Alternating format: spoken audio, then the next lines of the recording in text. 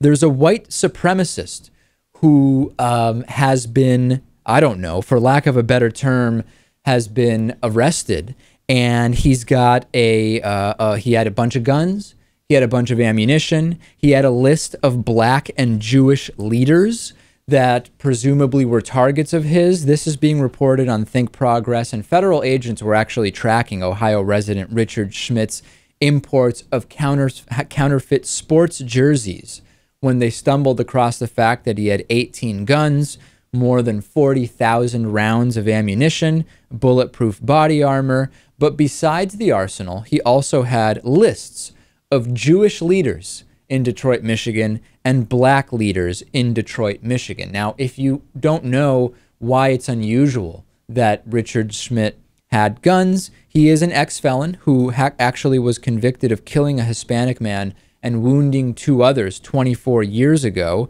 Nobody realized before several months ago that Schmidt, who is 47 years old, was amassing a huge cache of weapons illegally, according to the Cleveland Plain Dealer. Federal investigators were just focusing on this jersey counterfeiting, Lewis, that he was doing, which completely ignored the fact that we've got a white supremacist who shouldn't have guns amassing them, and he's got lists of Jewish and black people. He will be sentenced in October. He pled guilty to federal gun charges and the counterfeit racket last month. The question, though, now becomes, how did an ex-con with white supremacist ties get so many guns? If you ask U.S. Attorney Stephen Dettelbach, he said, "I can't tell you how he got all those guns and ammunition. It's not that I won't tell you, it's that I can't. This is somebody who should never have had one gun, one bullet, but he had an entire arsenal." Why are they scratching their heads, Lewis? Don't we know that we have both ineffective, weak, and unenforced gun laws in this country? I mean, that's broadly speaking how he was able to do this. Right. And look back, anybody who wanted to get their hands on any type of weapon, generally, except for, like a shoulder-mounted RPG or something like that, has been able to do so. Assault weapons of any kind are widely available to those who seek them out. Scott Kaufman is the head of the Jewish Federation of Metropolitan Detroit. He says he was spooked after discovering that his name was on Schmidt's list.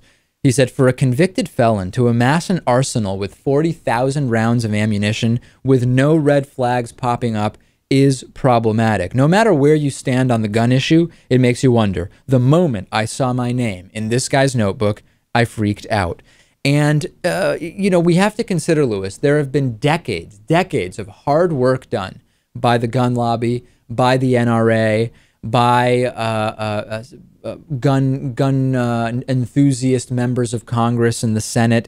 And those are many of the reasons why we have the status quo. We have what we have now in terms of being able to get guns. And there are so many areas where this could have gone differently. I mean, think about it.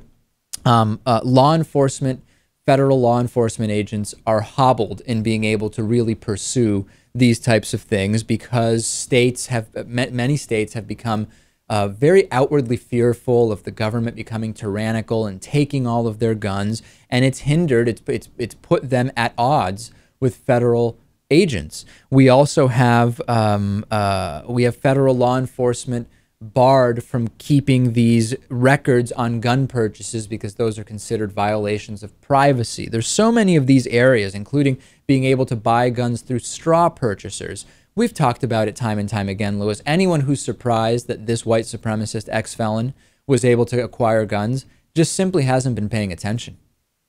Right. I mean, think about it. If the majority of gun owners are as irresponsible as we think they are, what's to stop anyone from just making tons of money on selling guns illegally, maybe even anonymously, that they keep buying from manufacturers and distributors? I mean, it seems it's almost impossible to solve this problem.